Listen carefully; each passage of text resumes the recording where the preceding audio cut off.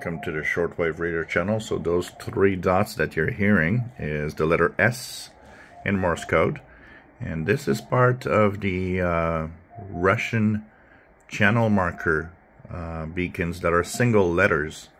So if we look at the EIBI schedules here, you'll see that on the frequency I'm on, 10871.9, we have the channel marker S that is in Russia. So this is one of those channel markers that is in Russia. I've been chasing them today, and I think I'll probably have other videos. I'll be chasing them throughout the day and evening. And as, of course, the evening gets close, we'll get the ones on the lower frequencies.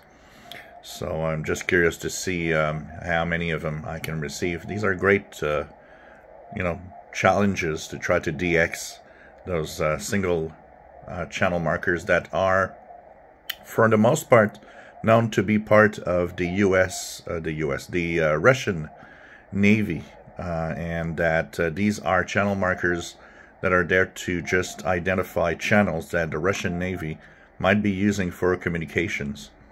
So there's quite a lot of them, from the low 2-3 megahertz range up to 20 some megahertz.